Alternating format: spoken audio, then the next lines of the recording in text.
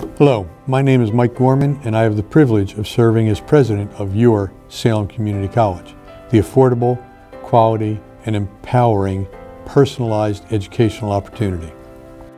Today we want to talk to you about our restart. As you are aware, back in the spring, due to the COVID virus, we went into a remote learning mode.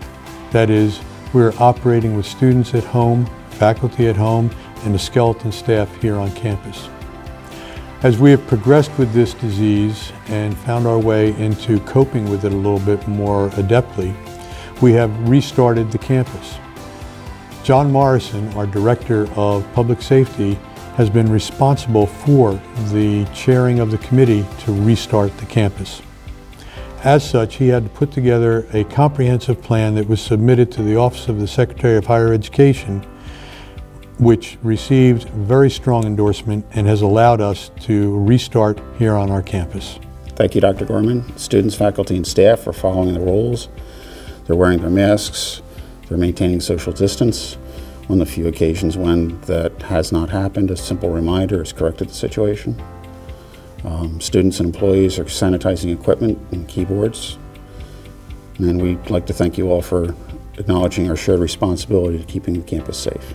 Here are scenes from the first few days of classes. Students are on campus for science labs, select art courses in class. In addition, nursing students come here by appointment for hands-on practice. If everyone continues to adhere to the guidelines, including staying home when you're not feeling well, we'll have a healthy and safe semester. As you can see, the quality of John Morrison's leadership has allowed us to restart. He has led this team to help us get organized and postured to make sure everyone remains safe on campus. He's very skilled at this because he has been part of the Department of Health and Human Services as an operations manager. Recently, in the spring, he was assigned to the Javits Center in New York to set up operations to receive patients related to COVID-19.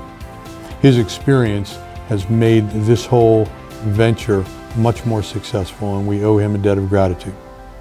We want to thank John and his entire team for bringing this all together so that we could successfully restart, and please stay tuned to our website for any changes that may occur as we go forth in this COVID-19 era.